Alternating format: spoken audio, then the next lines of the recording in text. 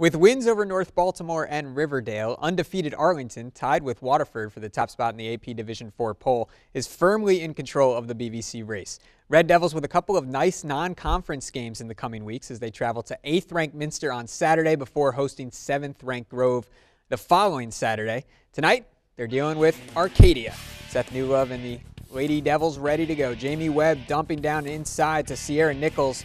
16 points, 9 rebounds for the junior, tied up at 2 apiece early on. Arlington working the post again. Haley Dillon, the senior, gets the hoop and the harm. She converts the three-point play. It's 5-2 Arlington. About a little from Arcadia. Mariah Monday dribbling around the perimeter. She hits the jumper from just inside the three-point stripe. 5-4 Lady Red Devils still in front.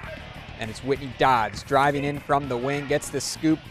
Shot high off the glass, 21 points, 10 rebounds, a double-double for Dodds as Arlington cruises to another victory, 68-35.